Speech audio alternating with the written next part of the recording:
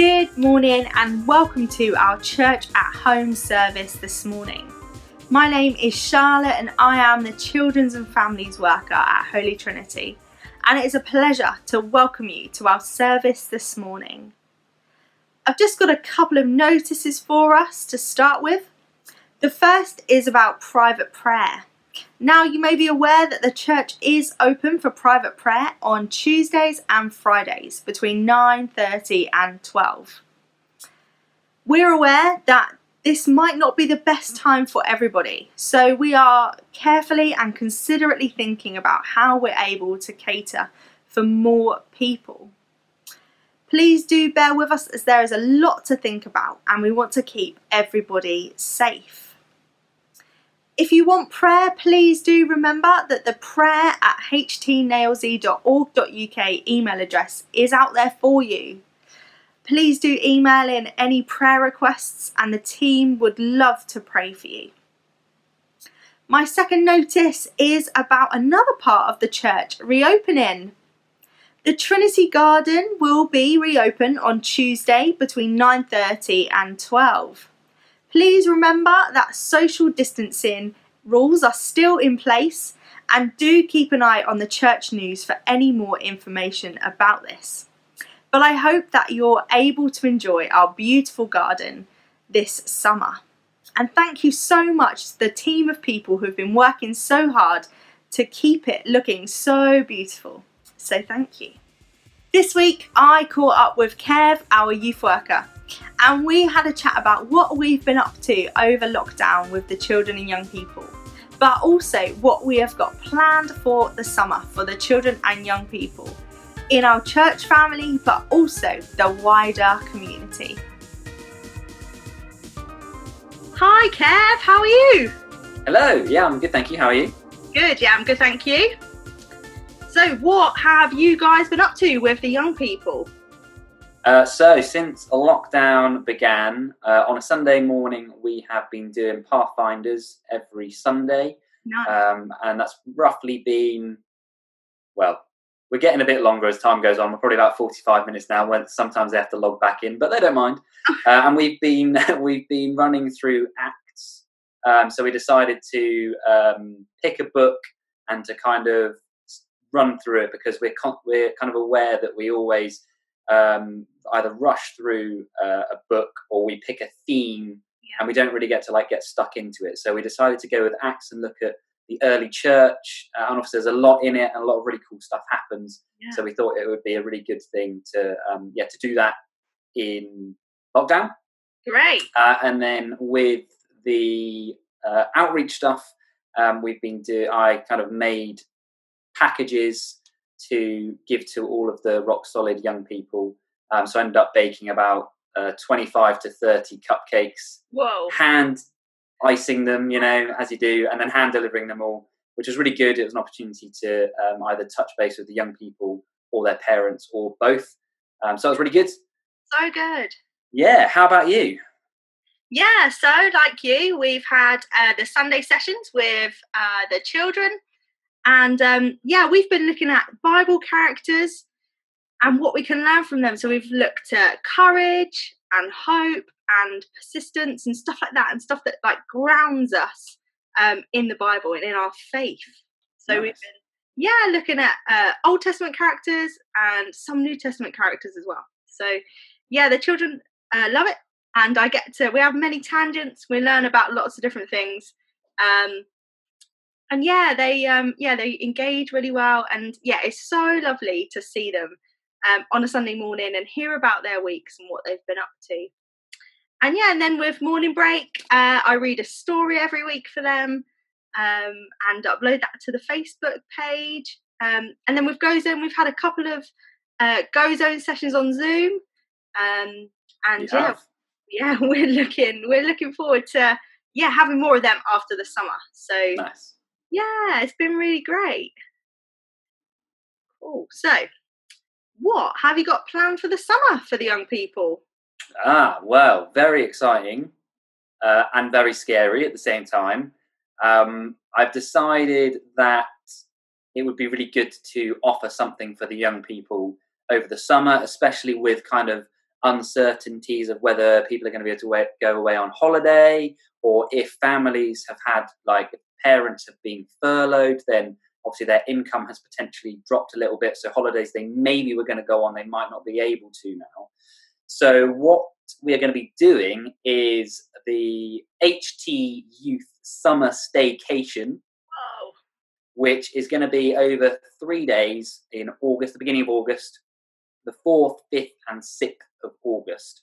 And it's going to be all online, all virtual stuff. So we're going to be looking at the theme of influence.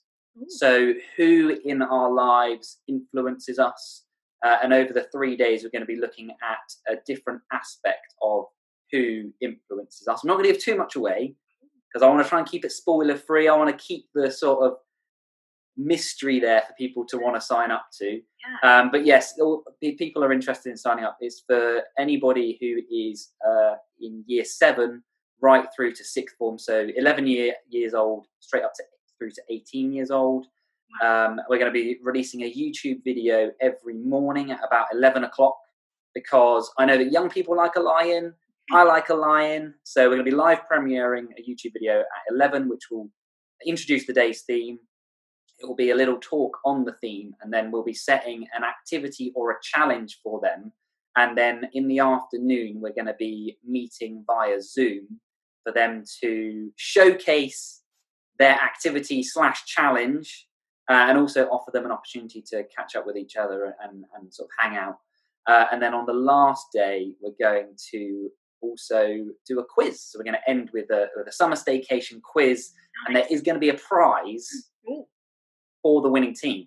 Again, I'm not going to give too much away because we want the mystery, but there will be a prize on offer. So yeah, really, really excited and looking forward to it. Obviously, it's the first thing like this that I have done, and probably the church has done.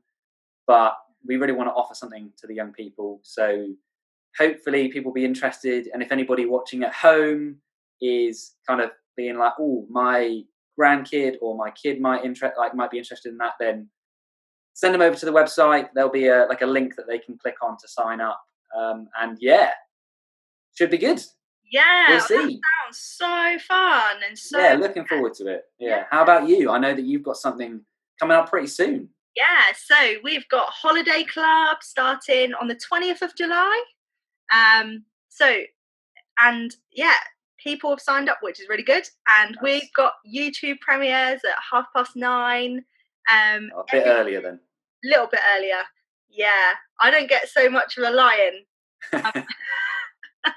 No, yeah. So we've got lots of craft and lots of challenges every day. And yeah, it's I'm really looking forward to it. And yeah, we're so thankful for the team that have been involved putting it together as well. And I hope that the kids really enjoy it as well, because it's been a lot of fun to make, a little bit different from Holiday Club from the years past, but I'm so glad that we're still able to put it on and put it out there. And yeah, we've got like a Zoom party at the end of the week. Nice. So not a quiz, but we're having a little Zoom party. So that should be really good as well. Amazing. Yeah. So how can we pray for you? How can the church pray for you? I think the main thing that would be appreciated at the moment is the summer staycation, just because, as I said, it's completely new. It's not something that I've ever done before, like a virtual version of this. Yeah. So yeah, just prayers that it comes together and it works, and young people sign up and engage in it, even if they only sort of watch the video and they can't make the Zoom, or they do the other way round. That young people would be engaging with it. That would be the main prayer point from me, I think. How about you? Great. Yeah, well, pray for Holiday Club.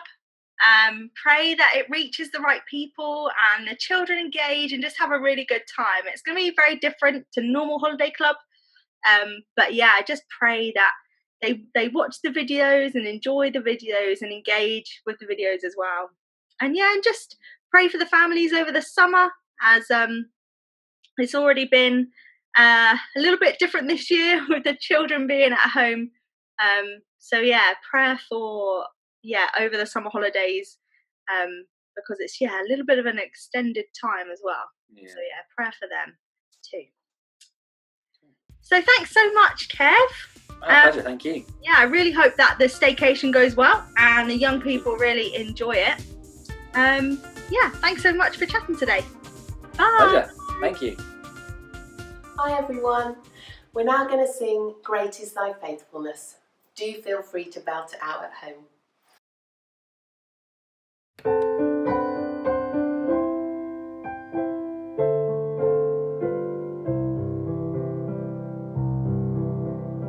Great is thy faithfulness, O God my Father. There is no shadow of turning with thee. Thou changest not, thy compassions they fail not.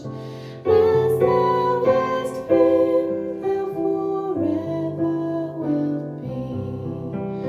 Great is thy faithfulness, great is thy faithfulness. Morning by morning, new mercies I see. All I have needed, thy hand hath provided. Great is thy faithfulness, Lord, unto me. Summer and winter and springtime and harvest, sun, moon and stars in their courses above, join with all nature in manifold witness to thy great faithfulness, mercy and love. Great is thy faithfulness, great is thy faithfulness. Morning by morning, new mercies I see. All I have needed, thy hand hath provided. Great is thy faithfulness, Lord, unto me. Pardon for sin and a peace that endureth, thine own dear presence to cheer and to guide, strength for today and bright hope for tomorrow. Blessings all mine with 10,000 beside. Great is thy faithfulness, great is thy faithfulness. Morning by morning, new mercies I see. All I have needed, thy hand hath provided. Great is thy faithfulness, Lord, unto me.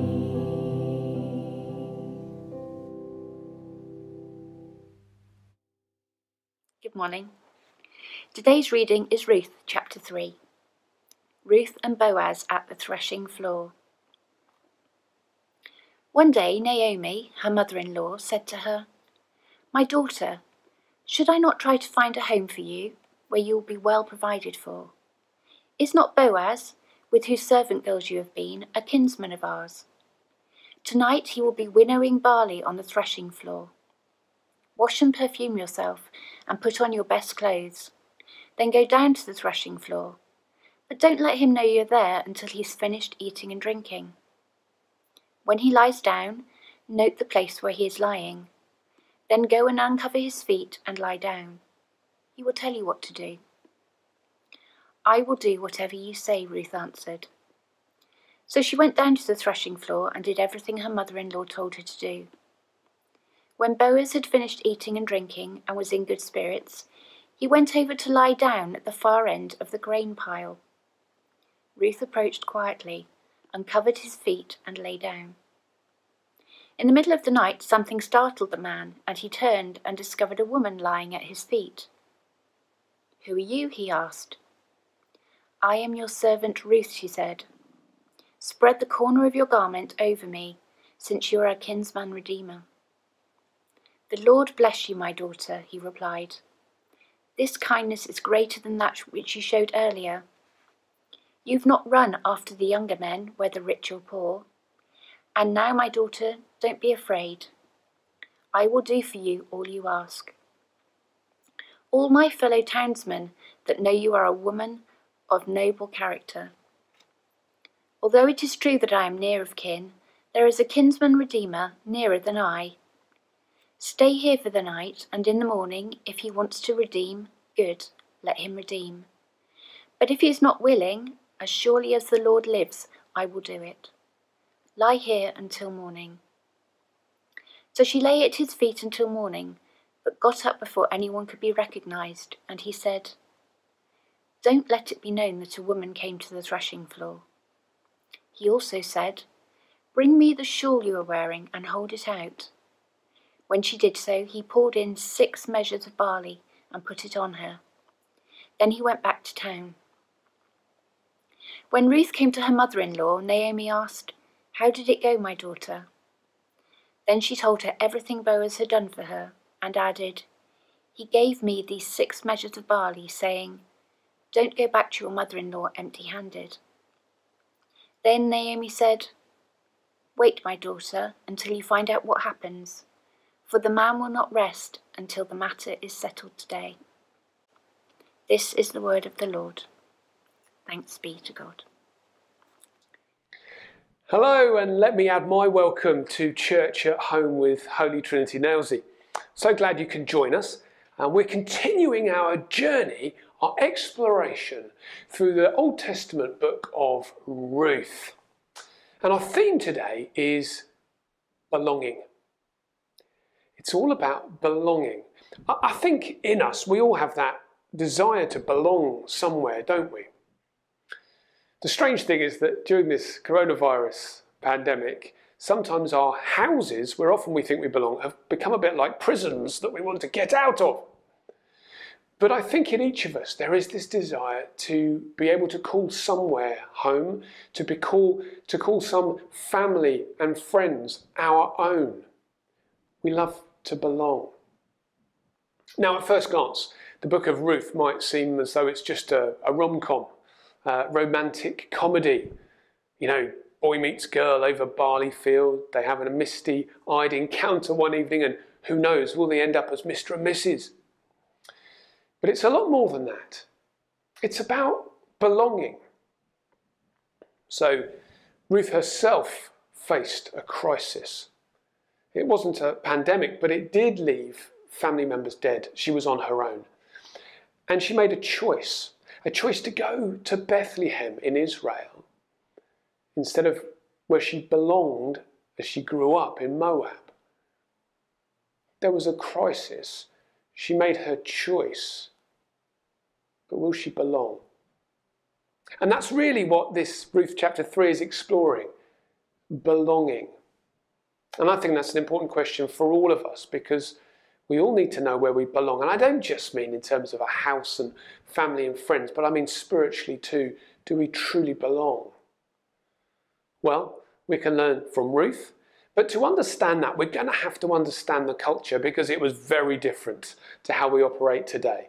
So that's where we're going to start, in understanding the culture of Ruth. These days, many people love ancestry, don't they? Tracing their family tree, discovering that, I don't know, your great-great-great-great-grandfather was Prime Minister, or your great-great-great-great-aunt was shipped off to Australia as a convict, or whatever it might be. Well, for those Israelites in Ruth's day, this was crucial too, being able to trace your family line back to Abraham. Because, of course, God had made promises to bless Abraham and his descendants. But that's where the problem comes for Ruth and her family. We learned in chapter 1 that the head of the family, Elimelech, had died. His 2 sons also had died, leaving nothing but a trail of widows behind them. This was a family that was dying out. There is no heir. There is no one to carry on the family name. And we mustn't forget too the importance of land. It wasn't just about the family, it was also about the land they had, because God promised Abraham's descendants land, and each family would have a plot of land. But if that family grew too poor to work it, or could no longer work it, as in the case of Ruth's family, then that land would be sold. This is a crisis. It is a dying family. They have nowhere to belong. It may look as though it's a romantic comedy, but actually at this point, it's more like a tragedy. A family that's dying out with no way that they can say they belong. But there is some good news for this family. Well, if we've just been considering a dying family, we now have a costly rescue. And that's because we meet Boaz. Now, Boaz is like the dashing hero who comes riding over the horizon to rescue in this situation. Well, sort of. As soon as we hear that Boaz is a relative of Elimelech, it should make us think, because relatives had rights but also responsibilities when it came to family members. So let me just read you this little portion of Leviticus chapter 25, verse 25. If one of your fellow Israelites becomes poor and sells some of their property, their nearest relative is to come and redeem what they have sold. It was one of the safeguards that existed in those days to protect land. If land was sold because someone became too poor, another family, the next in line, could come and redeem it, buy it, so that the land didn't leave the family. And as strange as it might sound to you and me, the same thing happened with wives. Yes. So it meant that if a married man died without an heir, well, it was his brother's responsibility to marry the widow and provide an heir for that dead man so that the family could be continued. I know! We don't really do things like that these days, do we?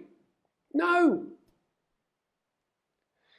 So when we hear that Boaz is one of these close relatives of Elimelech, our ears should sort of prick up. Could Boaz be the solution to this family's demise? The context really helps to make sense of the story. So you remember that Ruth snuck across the threshing floor, and when Boaz woke up, he found her at his feet. And so in Ruth chapter 3, verse 9, we hear what happened. Let me read. "Who are you?" he asked. "I am your servant Ruth," she said. "Spread the corner of your garment over me, since you are a guardian redeemer of our family." Now, hopefully, the fact that Boaz is the guardian redeemer makes more sense now. He is the special one who can help this family, who can come to their rescue. But what's this business with spreading a garment over me? Well, why does she say that? Well, it might help to know that in Hebrew, the word for garment is the same word as the word for wing. Okay, maybe that didn't help. Maybe it would help if we went back to chapter 2, verse 12, because there, this is the first time that Boaz and Ruth meet. We hear that word used. Chapter 2, verse 12. "May the Lord repay you for what you have done. May you be richly rewarded by the Lord, the God of Israel, under whose wings you have come to take refuge." You see, Ruth made a decision that she wanted to be under the care of Almighty God. Now she wants to be under the care of Boaz. She wants him to spread his garment over her in the same way that the Lord has spread his wing over her, so that she belongs. She wants to belong. And in effect, she's really asking him to marry her. So will he say yes? Will he say no? Well, what he actually says is, "I'd like to, but..." And here's the problem. There's actually a closer relative than Boaz. And that closer relative might thwart the whole of this romance. And so chapter 3 is left on the edge of a cliffhanger. What is going to happen next? And you might be thinking, oh, I need to know what happens. Well, don't you worry. Decided to help you out. And I've invited Helen back to read a few verses of chapter 4 so we find out how this ends. And so we continue. Ruth 4, verses 1 to 10. Meanwhile, Boaz went up to the town gate and sat there. When the kinsman redeemer he had mentioned came along, Boaz said, "Come over here, my friend, and sit down." So he went over and sat down. Boaz took 10 of the elders of the town and said, "Sit here," and they did so. Then he said to the kinsman redeemer, "Naomi, who has come back from Moab, is selling the piece of land that belongs to our brother, Elimelech. I thought I should bring the matter to your attention and suggest that you buy it in the presence of these seated here and of the presence of the elders of my people. If you will redeem it, do so, but if you will not, tell me, so that I will know, for no one has the right to do it except you, and I am the next in line." "I will redeem it," he said. Then Boaz said, "On the day you buy the land from Naomi and from Ruth, the Moabitess, you acquire the dead man's widow in order to maintain the name of the dead with his property." At this, the kinsman redeemer said, "Then I cannot redeem it, because I might endanger my own estate. You redeem it yourself. I cannot do it." Now, in earlier times in Israel, for the redemption and transfer of property to become final, one party took off his sandal and gave it to the other. This was the method of legalizing transactions in Israel. So the kinsman redeemer said to Boaz, "Buy it yourself," and he removed his sandal. Then Boaz announced to the elders and all the people, "Today you are witnesses that I have bought from Naomi all the property of Elimelech, Chilion, and Mahlon. I have also acquired Ruth the Moabitess, Mahlon's widow, as my wife, in order to maintain the name of the dead with his property, so that his name will not disappear from among his family or from the town records. Today you are witnesses." This is the word of the Lord. Thanks be to God. Well, there we are. Hooray! Wonderful news. Boaz and Ruth can live happily ever after. But it was a close-run thing, wasn't it? Because this other guardian redeemer, the closer relative, was initially quite keen to get in on the act and buy the land, but then he backed out. And so, wonderfully, Boaz and Ruth can make their wedding plans. But it's the little exchange between Boaz and this other guardian redeemer that is quite revealing, because it reminds us how costly it is, or it would have been, for that guardian redeemer. He would have had to pay money to buy the land out of his own pocket. But then he would have inherited a wife with whom he'd have to have had an heir, and then that heir would walk off with that land, and all of it would be in the widow's dead husband's name. It was costly, and that is why this guardian redeemer would not do it. But Boaz proved that he was a redeemer, that he was willing to pay the price so that Ruth could belong.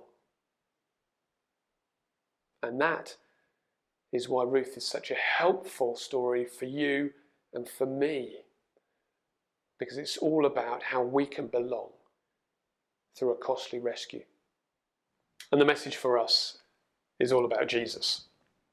Because God used these events, even though they were 3,000 years before in history, to teach us what he was going to do through Jesus. Because Boaz is a figure that reminds us of what Jesus would come to do. And you and me, well, we're a bit like Ruth. We're helpless and we're homeless. We might not feel like that, but we are. We're on this earth, living in this world, and yet we're simply passing through this life. We're only temporarily here. It's more like we're no fixed abode. We're floating around in this world with no future beyond the grave. But we can do what Ruth did. Ruth turned away from the things that were against God. So she moved out of Moab. Moab was full of detestable worship of a false god, Chemosh. She turned her back on that and walked away and instead chose the God of Israel. She sought him to go under his wing, under his garment. And we can do the same. We can turn away from all those things in our lives that are against God, what we call sin, and we can choose God. We can ask him to take us under his wing. Ask him to spread his garment over us so that we belong. And then we find we do belong. We have a new family, God's own family, and we have a new land, the promised land of eternal life where we can dwell physically forever. It is a gift from Almighty God to us, if we accept it, that we can belong. And it's all because of Jesus.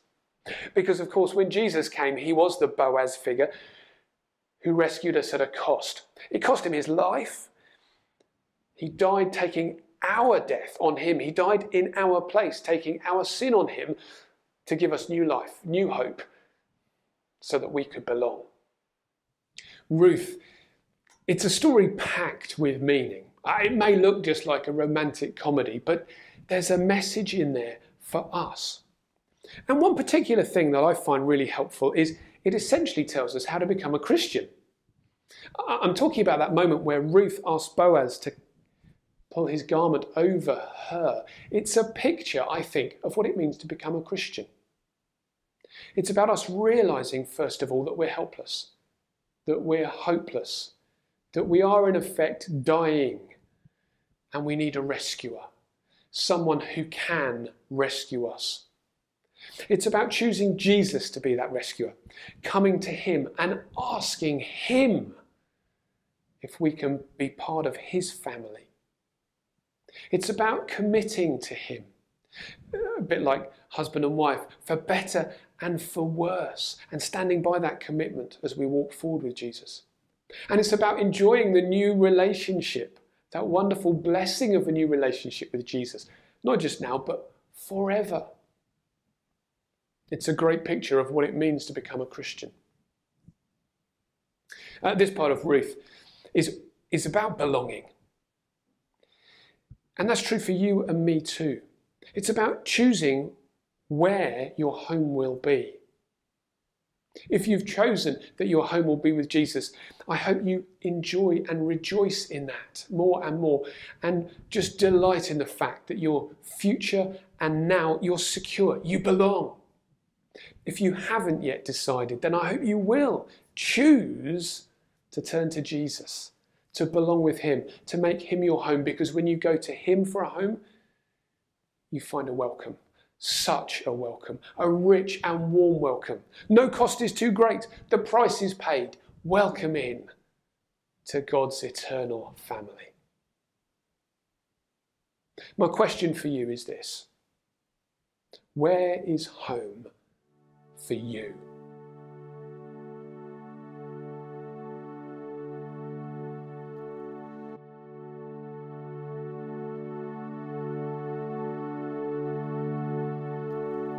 You are the Word at the beginning, one with God the Lord Most High. Your hidden glory in creation, now revealed in you are Christ. What a beautiful name it is! What a beautiful name.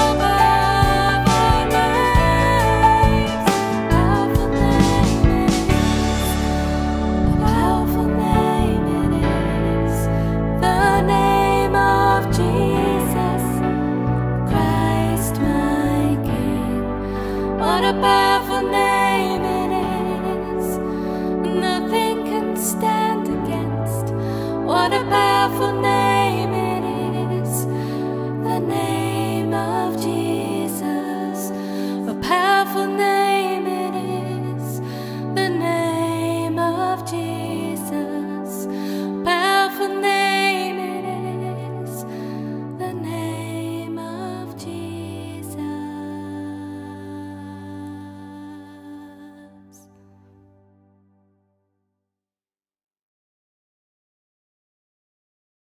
It happens quite often, someone getting stuck in the mud at Weston-super-Mare and having to be rescued, these days by Minnie Hovercraft. So when I read Psalm 40 verse 2, it came to mind. He lifted me out of the slimy pit and out of the mud and mire. He set my feet on a rock and gave me a firm place to stand. Let's make the Lord being a rock, his rockiness, his reliability, his redeeming strength, our focus as we bring to him our prayers this morning. O Lord, our rock in whom we trust, you keep us firmly rooted when all around is shifting sand. Upon you we can stand firm when the waters crash about us. In you we find peace and protection, for you are the faithful one, our rock, our Redeemer. Amen. At the end of each of the prayers that we're going to say now, when I say, "Hear us, O God our rock," please respond by saying, "In you we place our trust." Hear us, O God our rock, in you we place our trust. So let's pray. First, for our government. Almighty God, ruler of all, have mercy on the leaders who seek popular applause rather than following the ways of truth, integrity, and righteousness. Give us leaders who stand firm against oppression, who speak in favour of the weak and downtrodden, who legislate for justice for the poor and an end to discrimination. Give them wisdom to choose the right and to perform it with courage and faithfulness. Hear us, O God, our rock. In you we place our trust. Amen. Secondly, let's pray for our schools and all young people. Lord Jesus, your care for our children is greater than ours. We cry out to you for all who have lost many weeks of education and interaction with their peer groups and their teachers. We thank you that nearly all children have escaped the worst of the virus, and now we pray that they may stay healthy and get back to learning in happy groups with meaningful education in schools that have adequate resources and re-motivated staff. Hear us, O God, our rock. In you we place our trust. Amen. Thirdly, let's pray for the poor across the world. Merciful Father, whose heart is for the poor and the oppressed, we cry to you for help for the distressed people of our world, for the hungry of the Yemen, for the Rohingya refugees of Myanmar, for the Syrian refugees across southern Europe, for all who have been uprooted from their homes and who face the scourge of coronavirus. Have mercy, Lord, have mercy. And Father, in the UK we pray for the unemployed, for those whose businesses have collapsed or are about to go under, and for all whose mental health is failing following the lockdown. Show us the way, O Lord, to renew our national life in ways that reflect your kingdom in this world. Hear us, O God, our rock. In you we place our trust. Amen. Fourthly, let's pray for our local community. Renew us, O Lord, in every aspect of the life and the thriving of our neighbourhoods and streets, pubs and shops, restaurants and gyms, churches and playgrounds. Your kingdom come, O Lord. Hear us, O God, our rock. In you we place our trust. Amen. And let's unite our prayers by saying the Lord's Prayer together. Our Father in heaven, hallowed be your name. Your kingdom come. Your will be done, on earth as in heaven. Give us today our daily bread. Forgive us our sins as we forgive those who sin against us. Lead us not into temptation, but deliver us from evil. For the kingdom, the power, and the glory are yours, now and forever. Amen.